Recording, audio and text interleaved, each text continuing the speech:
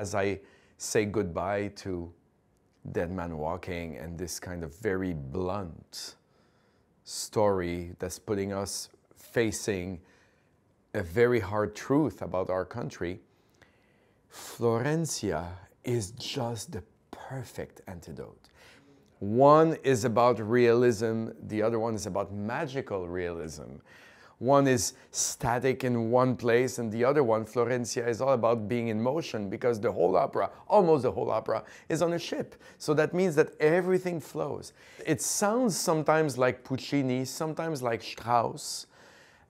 What strikes me, even if I never met Daniel Catan, is that clearly this is a man who loved opera, knew operatic history, and knew how to use the best of the qualities, the dramatic and orchestration and lyrical qualities of all the great composers of opera, and make it into his own, to have a quintessentially Latin sound in opera.